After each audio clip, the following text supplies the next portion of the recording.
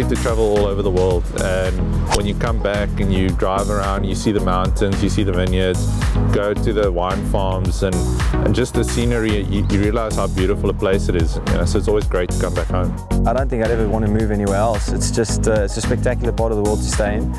There's a lot of good golf courses all around the area, and yeah, it's home for me.